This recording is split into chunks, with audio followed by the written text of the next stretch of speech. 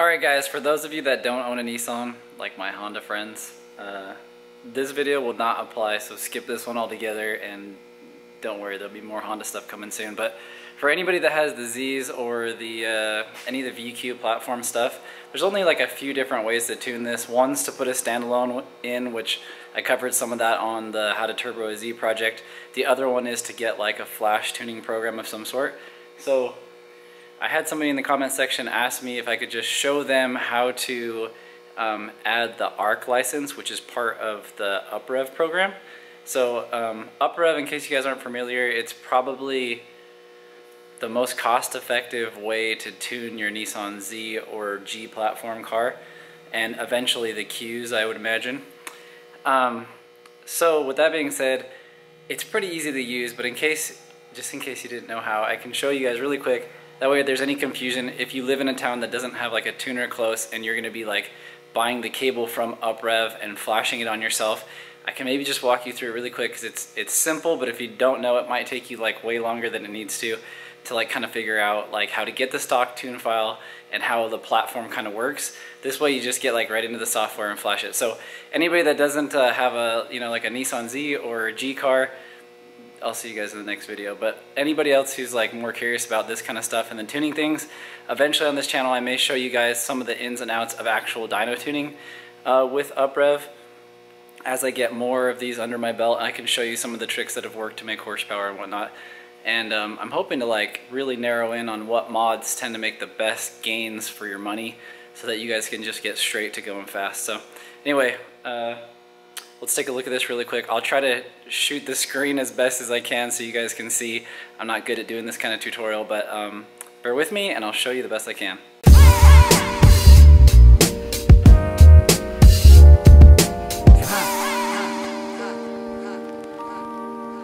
Okay, like the first thing that you should probably remember is that when you're flashing these cars, turn all your accessories, anything that drains power, turn it off. So headlights, stereo, AC, make sure your fans aren't running. And obviously if you have like a weak battery or something, that's probably not a good time to flash. So make sure that you have full power, otherwise your ECU could lock up mid-flash. If it doesn't completely finish and the battery was to get too low or die, you might have an issue. Just be aware of that. I've never had it happen. Always make sure to follow the prompts and keep the battery high. It will tell you if there's too much battery load anyway. So that's the first thing. The second thing is obviously like plug in your cable, which goes just down under the dash. They're located in different spots. His is actually not attached to the panel like it's supposed to be, but we can still plug it in and it'll work. The second thing you need to do, now that you've got the program downloaded from uprev or whatever, you'll come into their software, and then I'll try to show you. Right down here it says get stock, or get tune and stock files. If you click on this one, it brings up this prompt right here. Go ahead and move this over to the side, and then look right here. There's, I don't know, you probably can't see my cursor, but it says, like, after you've hooked up and turned your key on, it will read the ECU, and it gives you your ECU part number. Use those last like 5 digits right here. Oops, I clicked out of it. And you just type those into this My ROM box, and that will pull up your ROM. So this one is a CD002, and then you just hit search, and then bam, it pulls them up. Actually pulls up a CD003. Oh, but this is the update for that. That way you have them both highlighted, and then you hit download selected ROMs now that we've got both of them. Go ahead and download them somewhere I can find them in a minute. And if you notice, one of them says it's just the Osiris ROM, and one of them says it's the back to stock ROM. So this way you have both of them saved on your computer. This one obviously allows you just to flash the car back to stock if you ever had a need to do that, and this one right here is the one that you start your tune with. If you're going to be sending data logs back and forth to uprev or whatever, you'll start with this, or if you're going to a pro tuner, that's the tune file that they will start with. So if you've already got this done, you'll be able to open this file here in a minute. Okay, so we've downloaded those now. So we basically, if you notice, it'll give you up here, like it'll tell you what you've got left. I have a pro cable, so it's the same as your guys', I imagine. It'll just give you how many licenses. I have 1 ARC license left and 1 Pro license left, so I can flash one more vehicle until I, submit, you know, like payment or whatever, and I can get a bunch more licenses for my next customers. But this will tell you how many more you have left. Once you flash that tune file into the actual car, then it will change what it says here, and it will say ARC license or Pro license, whatever your license is. It'll say that it's, you know, 0, quantity 0. So this is the next part you'll want to do. You'll flash tune file. So you'll have to go in and find where you just put those 2 files, which I think it just goes in my download. See, it has that CD003, CD003. We don't want to put it back to stock, obviously, because it's already stock, so we're going to select this one right here, which is the editable file.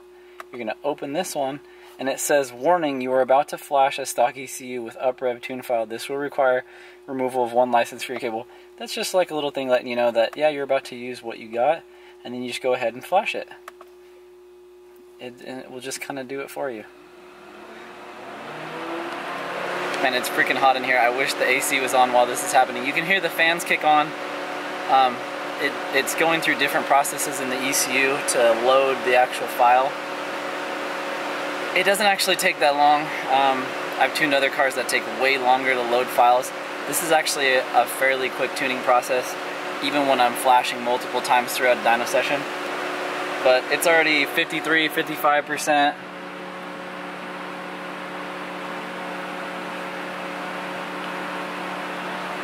So we're almost done. I mean, we're doing this in real time. My camera says 5 minutes. So this does not take long at all. Once we get this tune file flashed on there, the question that my subscriber had was, how do you load the ARC features? And that's pretty easy, but I'm going to show you right now. Okay. No Pro licenses remaining, ECU ready. Now you can go to Edit Tune File. So then you'll go grab your file again, the one that we just flashed in, the CD003, and you'll open it. And now what you have is your actual editable tune file. So this, you'll notice down here, this is where we're getting into the ARC license stuff. So the ARC license, you would think that the process is like you would go get an ARC license file and flash it on, but it's not quite like that, because basically ARC is written into the tune file. So you have to open your tune file and then select the ARC stuff that you want to add, and once you flash that, then it will subtract from your license basically, and it will be added to your ROM, and you'll have it from there on out. So I'll show you right now. So basically, like down here, I hope you guys can see it.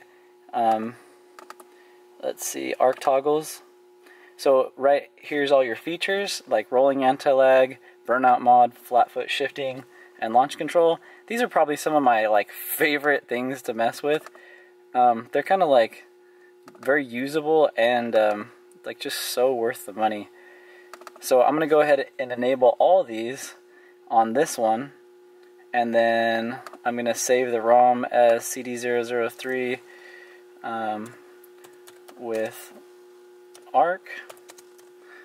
I'll probably like rename it later. Let's see.